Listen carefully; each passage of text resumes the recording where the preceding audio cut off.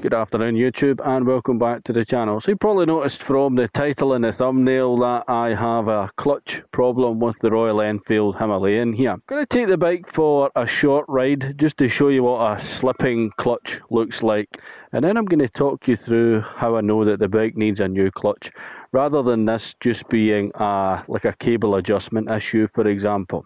Now I'm sure that most of you know exactly what a slipping clutch looks like, especially if you've ridden bikes for any length of time.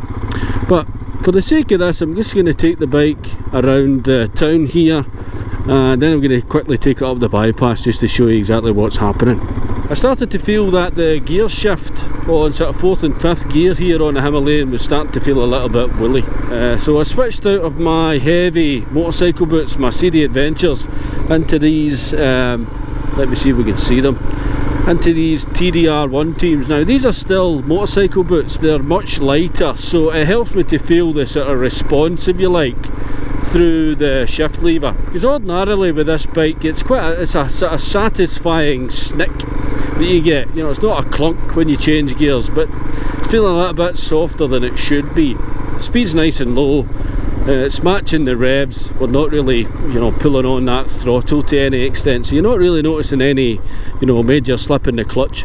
It's once we start to get up out town, start to pick up speed, that we'll start to see a difference, and I'll show you that now once we get on this country road. I'm sitting in 3rd gear here, and if I open up this throttle, you can see how those revs are going way up, but nothing's happening to the speed of the bike.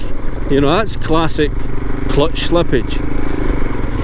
It's worth pointing out, guys, that the clutch is adjusted properly. Today I've had this adjusted very, very tight just to check it, and the clutch is slipping. And then I've had it adjusted far too loose basically, but that takes the tension off the clutch plates and the springs themselves, and the clutch is still slipping at speed. So that tells me it's not an adjustment issue. My gut instinct tells me that it might well be the OEM springs that come with the clutch. I don't think they're particularly strong. But of course the diagnostics on these things are difficult, and it starts to become a little bit of a false economy. For example, if I were to take the clutch cover off here to have a look at the clutch plates and the springs, then okay, I could just replace the springs and potentially get another, say, 5, 6, 7,000 miles out of it, for whatever. But of course, if you want to do the job properly, then you're going to be replacing the gasket. That's at least, you know, 10 quid. You're going to replace the oil filter and the oil, there's another 20, 30 quid.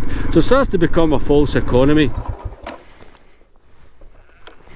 So when your clutch starts to slip like this, the first thing you want to do is make sure that it's adjusted correctly. With a new bike, brand new clutch cable, then this adjustment sits down here somewhere. But obviously over time, as these plates and the springs and stuff start to wear, then that adjustment starts to creep up. And of course once you get to this point, then you're essentially out of any kind of useful adjustment. Any kind of sustained riding, speed, distance, very quickly going to overheat what's left of this clutch. That in turn overheats the oil, overheats the engine, causes more damage than you necessarily want. It goes without saying that it's not exactly safe to ride like this, especially if you're on a main road, say a bypass for example. You're sitting at 50, 55 miles per hour, 4,500 revs. You know, you open up that throttle and you get nothing but noise and maybe a burning smell, which is obviously not exactly helpful. If you're sitting at 50, 55 miles an hour nursing the bike along, then people sitting behind you are going to start to get frustrated. So you don't want to ride like this. You see here the mileage is sitting just over 12,500 miles, about 13,000 miles, which is about, you know, 20,000 kilometres. Let's walk round here. So of course ordinarily a clutch should last longer than, you know, 12,500, 13,000 miles. Riding off-road can have a bearing on that as well, because if you're in difficult terrain there's a lot of sort of feathering clutches and wheel spinning and that type of thing. To be honest guys, this clutch was pretty much doomed from the moment I bought the bike, and that's because when I rode it out the dealership it was actually adjusted far too tight. I partly blame myself for it, for not noticing it earlier, but you know what it's like with a new bike, you know, you're breaking it in, you're just getting used to the feel of the levers and that type of thing. But kind of long story short, the actual clutch itself from manufacture was adjusted far too tight. It very quickly overheated the clutch, overheated the engine, and essentially made the bike unrideable. Not realising what the problem was, I got Royal Enfield to pick the bike up and it got taken back to the dealership. It turns out when the bike went back to the dealership, none of the parts were actually replaced. Didn't get a new clutch, didn't get new clutch springs or anything.